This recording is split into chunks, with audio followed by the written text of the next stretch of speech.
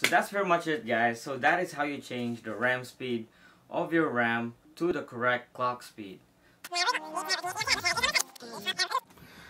Okay guys, so as you can see, if you just assembled your computer, if you go to your task manager, under performance tab, if you click the memory tab, you'll see that, oh shit, you cannot see that.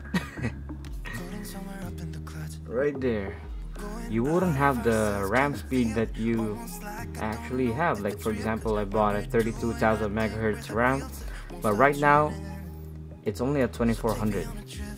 So in order to change that, first let's turn off our computer, shut down,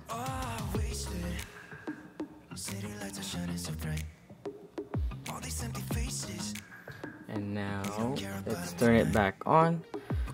In this case, I'm actually using a Gigabyte. We are using a Gigabyte motherboard. This is how you correctly change the RAM speed on a Gigabyte motherboard.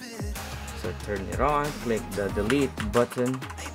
Well, hit delete on your keyboard until you can get into the BIOS. BIOS. Alright.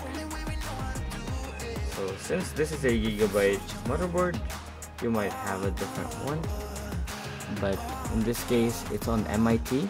Go to advanced frequency settings and then go to your XMP or extreme memory profile. Currently it's disabled,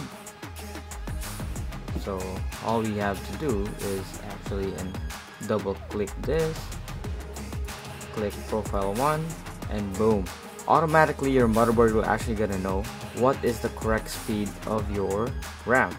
So in our case, it's 32,000 megahertz. That's pretty much it. And now we can just save and exit. Yes, save and exit. Yes, save. Now we are restarting, and let me just show you guys that we actually changed the speed of our RAM.